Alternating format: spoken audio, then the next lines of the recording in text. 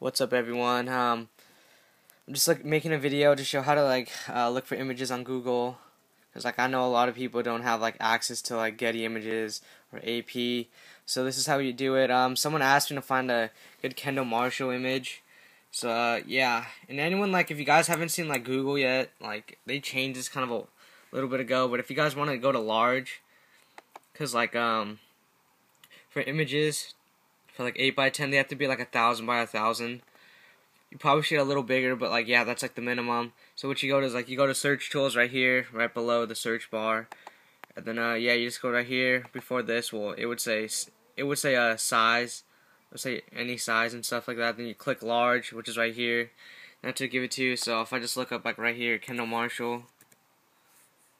Hold on, I'm recording with one hand, so I can't type that fast. Alright, so you can look up Kendall Marshall Sons if you want to look for stuff. For this one, it's a pretty nice image, but it's kind of short.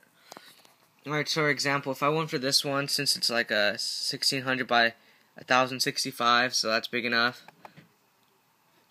And then here, you can't just download the image like this. You have to go to full size image, which is 1600 by 1000. Then you click on that, then yeah, you'd have the whole thing. Let's start for the glare. And yeah, you just right click, you go to save image.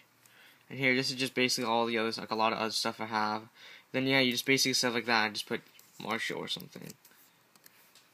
Yeah, if I just put Marshall, I'm not gonna really save it right now because I don't need it. But yeah, that's basically how you do it.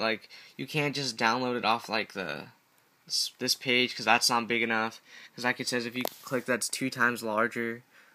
So yeah, that's how it's done. So if you guys need to know how to download images on Google, this is how you do it. Yeah, that's pretty much it. Peace, guys.